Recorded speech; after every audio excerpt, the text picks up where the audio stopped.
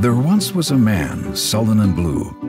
He'd lost his smile, didn't know what to do. Each day was the same in his family of four.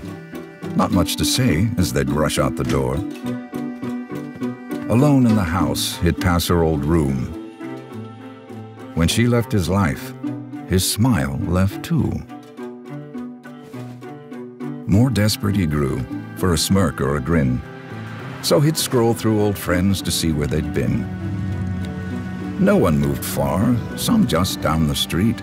They'd lie to each other, say one day they'd meet. Then one day on the bus, a stranger passed by. A sweet little girl with a glint in her eye. She sat down beside him with nothing to offer, but a moment of time and a smile like his daughter. They played and they giggled, some joy to get through. A simple reminder that he could smile too. He waved goodbye as he got off the bus, then smiled at a baby who was making a fuss. He smiled at her mom, a mailman, a jogger. He smiled at his boss and some guy playing Frogger.